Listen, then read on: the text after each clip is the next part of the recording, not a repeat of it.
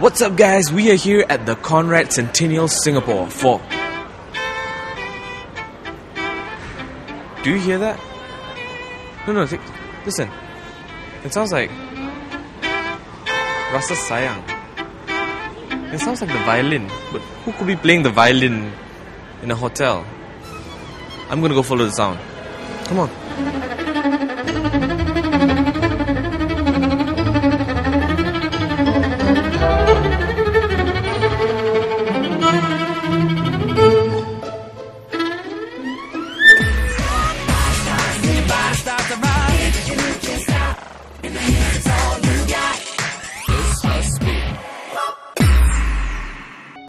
From Bach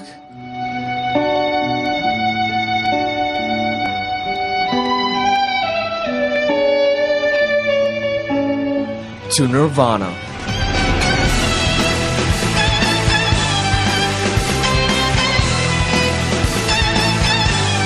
It seems like he can do it all. David Garrett was in Singapore recently to promote his latest crossover album, Rock Symphonies.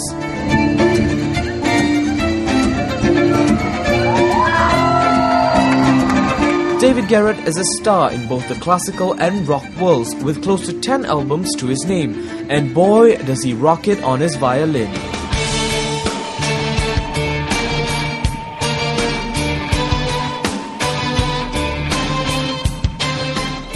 Since the musical maestro was always challenging musical boundaries, we decided that the 31-year-old German would be up for our challenge. How about a dash of Singaporean flavor into his wide repertoire? We're gonna do a Razor Pop challenge for David Garrett.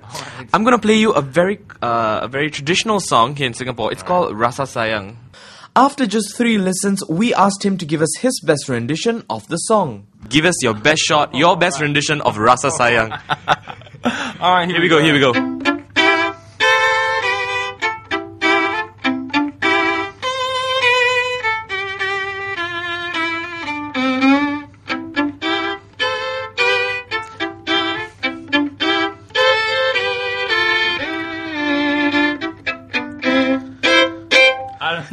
It was about there. You were maybe the last part, but it was almost there, guys. It was almost there. David's visit to Singapore came just after string quartet Vaughan was in town recently to promote their latest album Play. That's quite a number of sexy people on strings these few weeks. So does David like female violinists as much as we do? I love females. What about violinists? Female violinists? I love the violin. And so you put the two together? Females. And anything else, I don't know. Okay. I mean, listen, I don't have anything against girls playing the violin. Okay. Don't get me wrong, in the contrary. You know, can be, very exciting and very beautiful, but it just has to be the right person. The talent has to be there also, Would you consider collaborating with any female violinists in the future? Of course.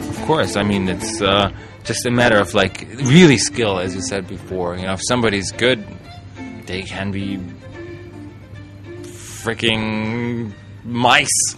I'll play with mice if they can play the violin properly. David Garrett will play with mice.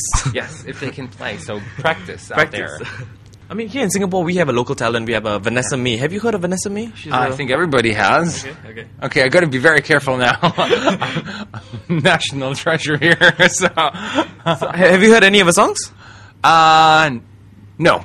I can't say, because it's really one of those few people I know about, but I never really investigated. Right. But I next time I come to Singapore, I'll investigate. Gotta check out Vanessa May. So I can give you some pointers. It seems the life of a rock star isn't as awesome as we think. Even on his second trip here, David still did not get the full Singapore experience. What are your other experiences of Singapore? My other experiences, they are going to be not that many. I like the hotel I'm staying in. The room is very nice, and the room service and the food is exquisite. Have you tried any local food? I tried the buffet yesterday at the bar, which was very nice. Okay. Great food. But I really, outside of this hotel, I've not really had much experiences. Have you ever visited any local places, landmarks yet? No. Okay. Nobody takes me anywhere. That's really like the the sacrifice of an artist. You travel somewhere, and people always think, "Oh, great life, you travel." But what people don't realize is, I travel and I don't see anything, and how frustrating it is. It's like having the woman of your dreams in front of you and not being able to touch it. It's like you have this wonderful girlfriend, but you have to be celibate. I have cities, and I'm celibate in the cities because I can't see any of the sights. So kind of sucks. Maybe you should come back to Singapore and just have a holiday. Yeah. Right? Or maybe have a day of work or 2 or 3 days of work and 1 day off. Yeah, and then take a break. Well, all work and no play makes David a dull boy. We hope he sees more of Singapore the next time he's here. In the next clip, we talk more about work and play with David. Stay tuned.